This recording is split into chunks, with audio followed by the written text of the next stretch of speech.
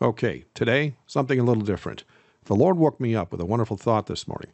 Seeing how the Pope and many of his followers, as well as all the 501c3 preachers out there, have the ability now to make void the law of God, and this is something that they're going to do real soon, it looks like the opportune time to push ahead with the truth on all this.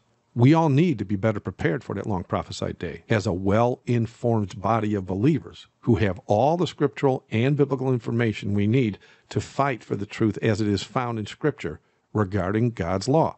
Yes, of course, I am speaking of the up-and-coming Sunday laws that Christian prophecy states Rome is about to demand, and all the fallen Protestant churches that created their image to the beast so as to better help the man of sin, so that he can better assure every lukewarm soul that's in those fallen churches are going to join in worship with the Pope, who, by the way, is going to be used by Satan to make void the law of our God worldwide. And yes, for those of you that are hearing this prophetic truth for the very first time, Sunday laws are in fact the mark of the beast. You would do well to check out my Mark of the Beast page that has in-depth scriptural warnings as well as historical quotes wherein the popes of Rome actually admit in writing more than once that Sunday is their mark of authority over you.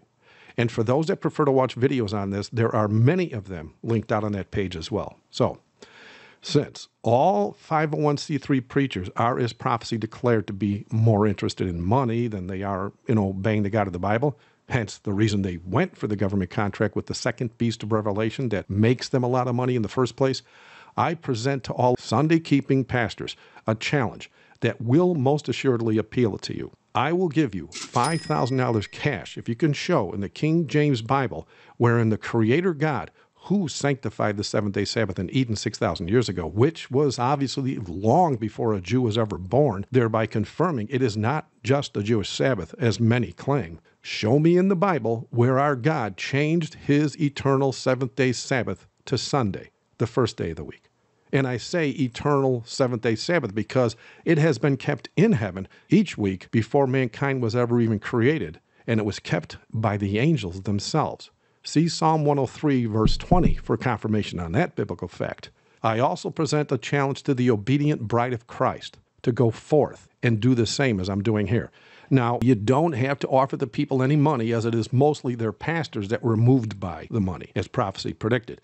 Just ask as many as you can to show you the Bible verses they believe show God changed the Sabbath. That way, when they try to do so, you can present a quick Bible study or just hand them a tract that shows them the truth in all this.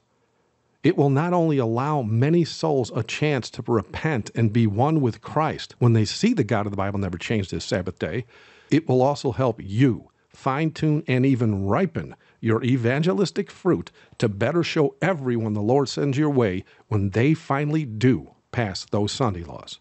I mean, after all, is it not written that we must be ready always to give an answer to every man that asketh you a reason of the hope that is in you with meekness and fear?